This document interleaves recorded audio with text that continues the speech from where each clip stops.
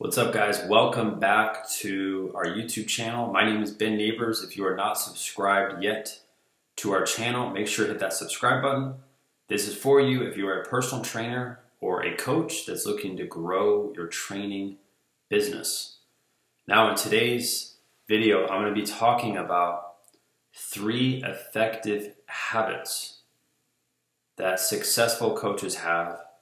And before I dig into that, I want to just be very transparent with you. When I started my business, I did not do anything that I'm talking about. And I do know most business owners, when they start, they don't do this.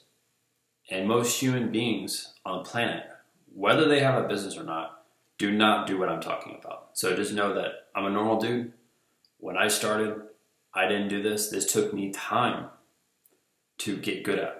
And this took me time to master. Once I mastered this, it's helped me, and it's now had a compounded, I would say, interest in the coaches that we help, because this is ultimately what I teach. All right.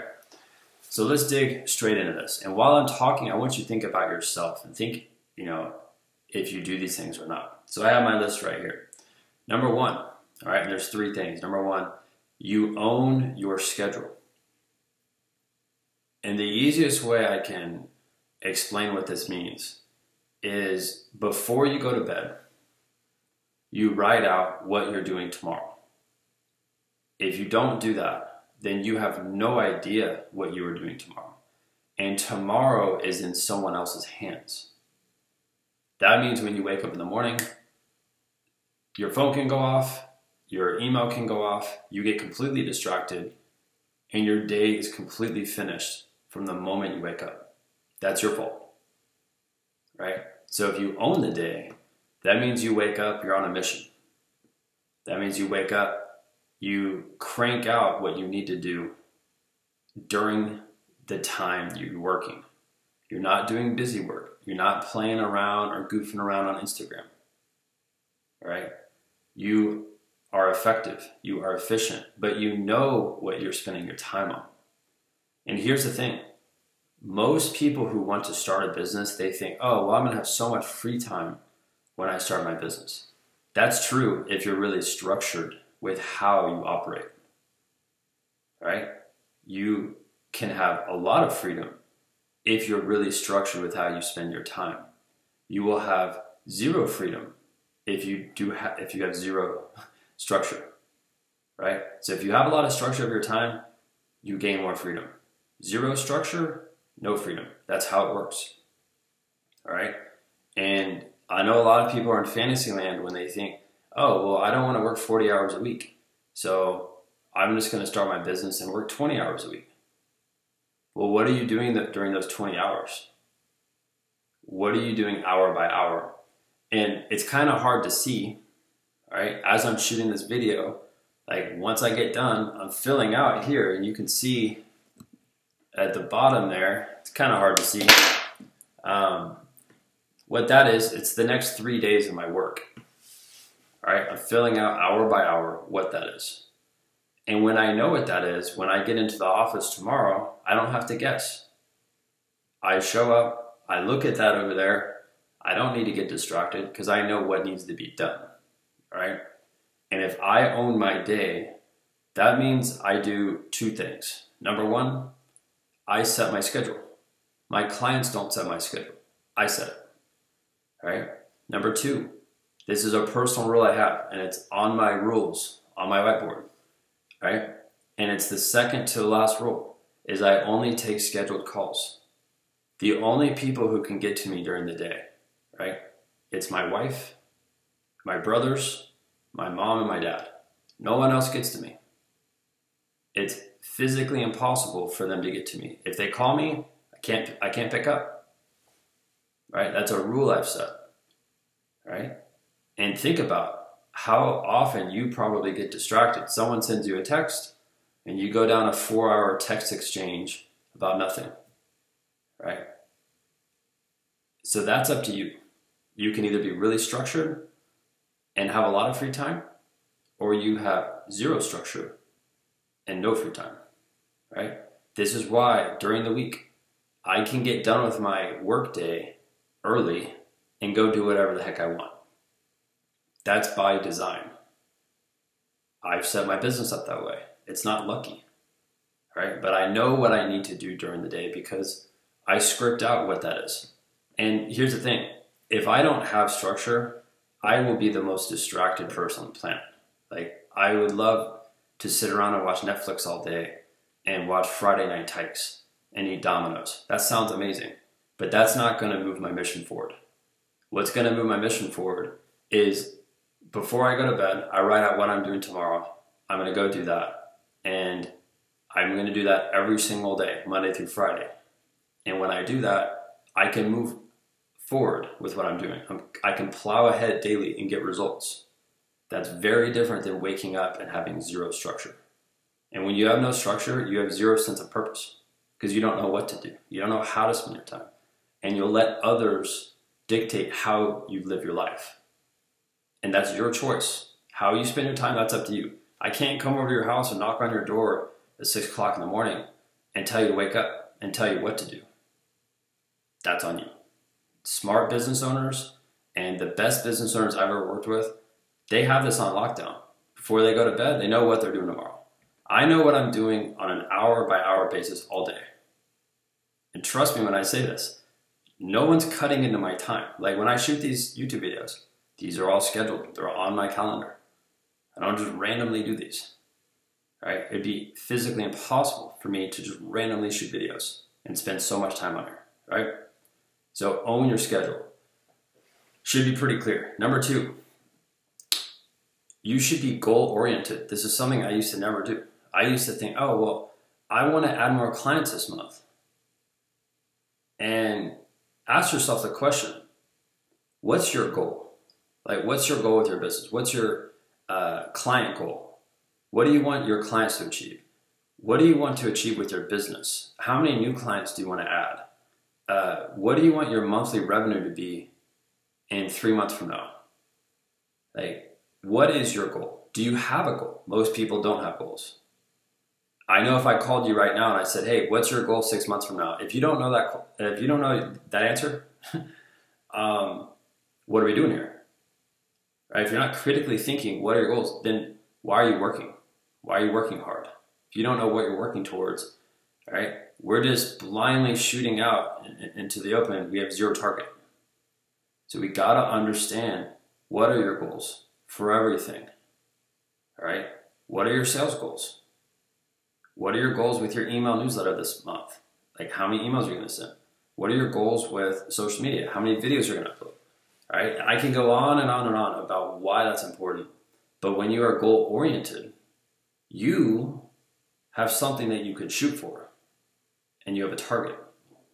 And when that's set up, it's a lot easier to move forward with what you're doing. And it's also a lot easier to understand what your progress is. Because you can see in front of you what it is you want to do and why you want to do it. All right? Pretty clear stuff. Third, I would say this is what makes or breaks a lot of coaches out there and personal trainers. And what it is they're motivated and they're not disciplined. So we need to flip that. And it needs to be you're disciplined and you're not motivated. Right? And I'll tell you, like, sometimes coaches will text me and be like, Ben, you just motivated me so much on your YouTube channel and I want to start my business now. That is a red flag for me. When I get that text from you, it's a red flag. That's telling me it's a out of the blue idea and you're excited because you saw someone talk about the thing you want to do. That's not going to cut it. That's not going to help you have a successful business. You have to do the little details, the things no one else wants to do to succeed. You have to wake up daily. And that's why I said at the beginning, if you own your schedule, you're going to be disciplined, right? If you're goal-oriented, you're going to be disciplined. I don't get motivated, right? Let's be very clear here. There's nothing that's going to go fire me up to work harder tomorrow than I am today. I can't go watch a Tony Robbins video tomorrow and say, yes, Like, I'm going to go work harder today. If I do that, I'm fooling myself. And that's the difference between someone who's looking at this, with business as very short term versus long term. I'm going to be here for decades, right? Soon enough, I'm going to be shaving my head because I'm losing all my hair, right? And after that, you're going to see, like, I'm just going to keep getting older and older and older, but I'm going to stay here, right? I'm not going anywhere. And that's because I'm disciplined. And I challenge you to think, when you work hard, are you just motivated to do that? Is it like a one-time a week thing or one-time a month thing? Or are you disciplined to actually do it? And that should be a non-negotiable for you. And here's the best part about what I'm talking about. You don't have to be a genius to own your schedule. You don't have to be a genius to be goal-oriented. You don't have to be a genius to be disciplined. You have to want it more than other people. And I'll tell you, like, I have zero shame saying this on YouTube. There's a lot of other coaches out there. They're smarter, they're better looking, they have more charisma, they're friendlier, they probably work longer hours than I do. They're really likable. I could just keep counting, but I'm holding the mic with this hand. I could just keep going. But I'll tell you, where I'm going to outlast the other coach on the treadmill is I'm more disciplined. And I don't have to be the smartest person on the planet to do that. Neither do you. This is why when you look at your competition in your area or in the country or in your region, whoever your competitors are, you should know if you're the more disciplined coach or personal trainer, you're going to outlast them. That should be an advantage for you. And it will be a massive disadvantage for you if you wake up all motivated every Thursday at 9 o'clock in the morning after you had 40 beers the night before. Doesn't work that way, right? So again, let's recap. You own your schedule.